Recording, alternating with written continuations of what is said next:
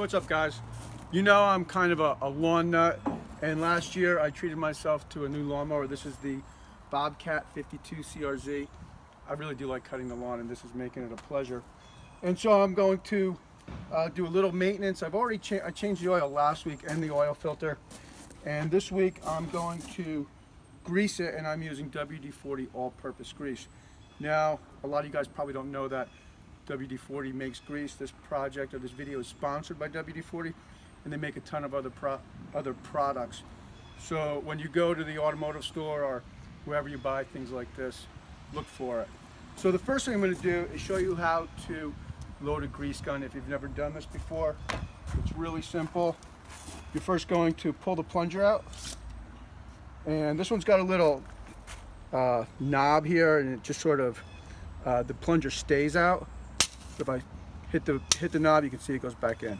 Some of them have like a little lip here that they get stuck on. But anyway, I'll pull that out, open the top of the grease gun up. Here's my grease. I'm going to take the top of the grease off. Usually I wear gloves with this, and I'm going to put gloves on. I just don't like to get a lot of grease on my hands. There's the grease, and I'm going to put that right into the grease gun, all the way down, and now I'll pull the top.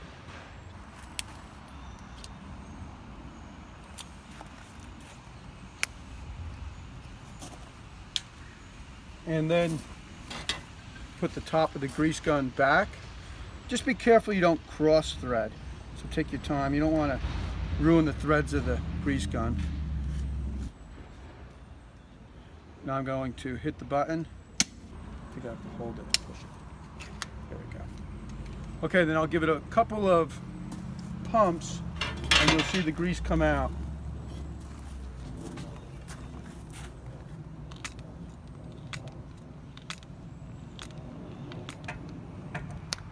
There's the grease. Here's the little pin, and I'm going to, I forget what that's called, but anyway, I'm going to connect the grease gun to here, and you just push it in, and you'll feel the grease gun connect. And there it is. Yeah. You can feel it's connected.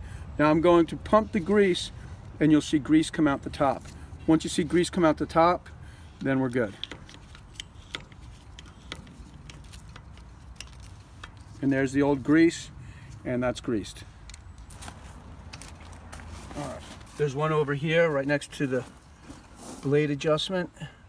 Push the grease gun onto the nipple, give it a few pumps, and I can already see the grease coming out. Here's another one. You can feel that it's locked on. It's going to be hard to see the grease come out. Yeah. Can you see it over here? I'll give it one more pump. Yeah. Right here it goes. Mm-hmm. Okay, so that's that side of the lawnmower. There's only 6 fittings. Most of the bearings are sealed on this lawnmower.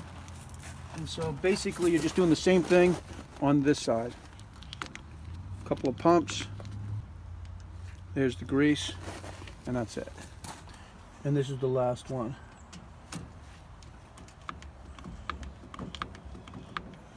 There it is. That didn't take too long.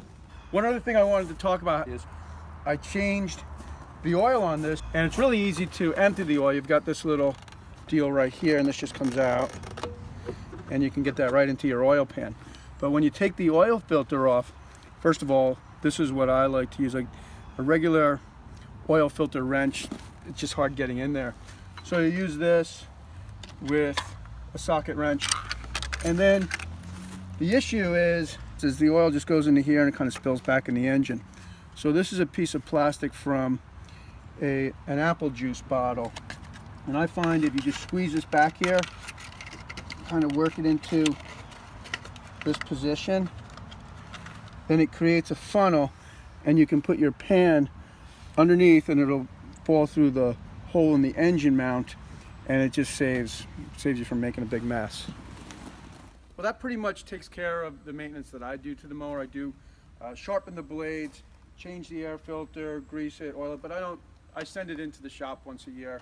I want to thank WD-40 for sponsoring this video, and definitely check them out. They've got a lot of new products. My brother Jim, he's like a serious mechanic. I'm more of a woodworker, But I turned Jim onto this stuff a couple of weeks ago now, or maybe a couple of months ago, and he's really liking it. So thanks for tuning in, and I'll see you guys later.